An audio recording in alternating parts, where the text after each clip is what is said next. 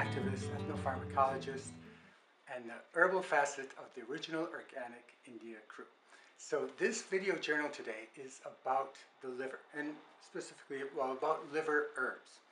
And I could tell you a bunch of herbs to take for your liver, and you'd say, oh, that's nice, that's great.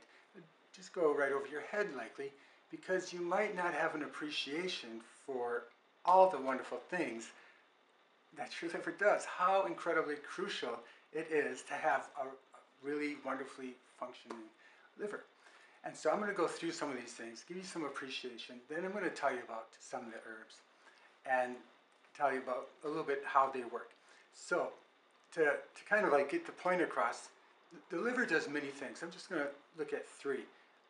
Its relationship to the blood. You know, the liver cleans the blood, detoxes, filters the blood, stores the blood, regulates the blood. Most of the blood comes out of that goes into the liver, comes out of the colon and through the portal vein comes straight into the liver. So all of this, everything that you're digesting out of the colon comes to the liver to be dealt with. So 3/4 of the blood comes from the colon. Very important in that way. It's also really important in terms of metabolism. Two facets of metabolism. You have synthesis and you have breakdown. Regarding the synthesis, almost all of the amino acid protein synthesis that goes on in the body is done by the liver. And the proteins and all these amino acids are obviously key to so many things. Structurally, a lot of the messengers, a lot of the molecules that do a lot of work in the body synthesized in the liver. Liver also has a lot to do with both the carb and the fat synthesis in metabolism. It also helps, the liver also helps synthesize growth factors as well as different digestive factors like the bile. As far as the metabolism and the breakdown, one of the most important things that breaks down is the hormones. And so, yeah, you just have to have a really healthy liver to have healthy levels of hormones. I'll get back to that in a sec. It also breaks down all the toxins in the body, drugs, things like this.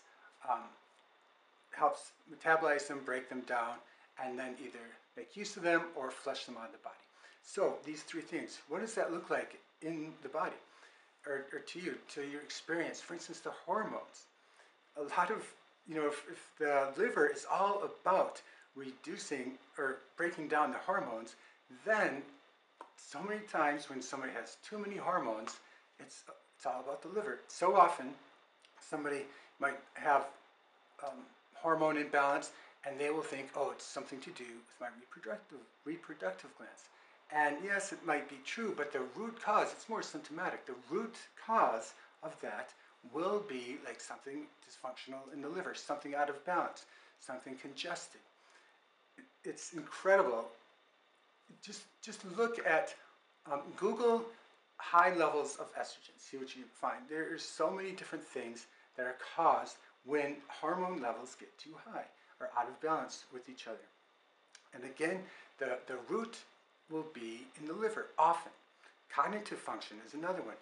The brain is like 2-3% of the body, but it takes 20% of all of our oxygen. And so a lot of that depends on the quality of the blood and how well the blood is creating the healthy blood that can carry all this oxygen to the brain.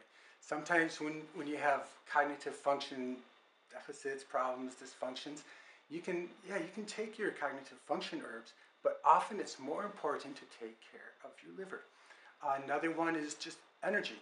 Again, so much of the energy in your body is carried by the blood, but also there's facets, cofactors in the blood that support energy production throughout the body.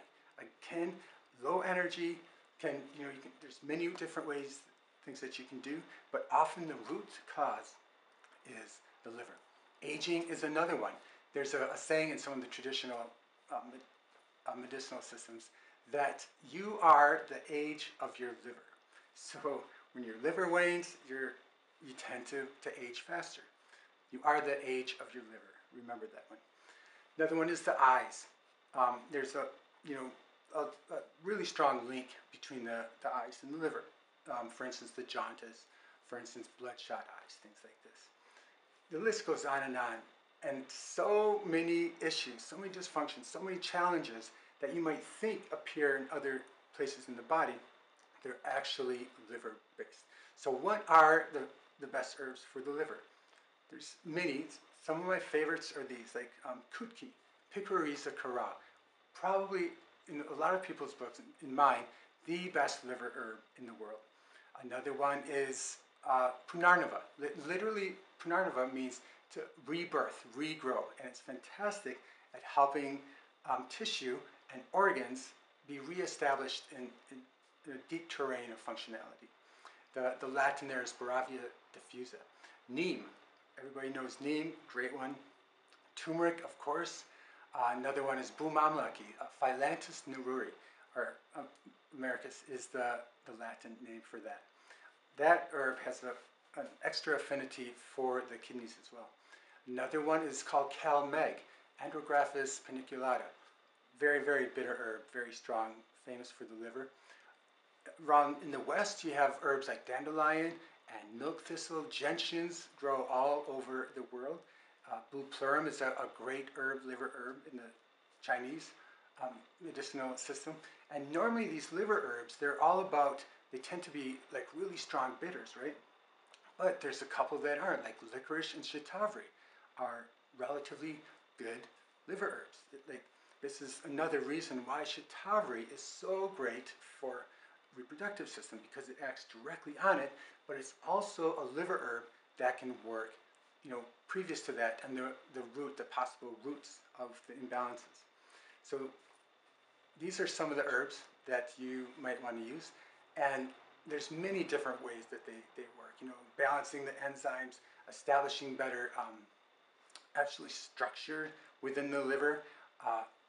Big way is increasing the endogenous antioxidants like the glutathione and the superoxide dismutase and the catalase. These are fantastic. One of the ways that these fantastic herbs work. By the way, triphala is another fantastic liver herb. I know people think it's a colon. For the colon, it is. It's also really great for the liver. So there's about 30 reasons why these or how these herbs work. We'll deal with that in another video journal. And for now, here's your video journal on herbs for the liver and why take those herbs. Brought to you by Organic India and the Pacific Center of Ayurveda. Thanks.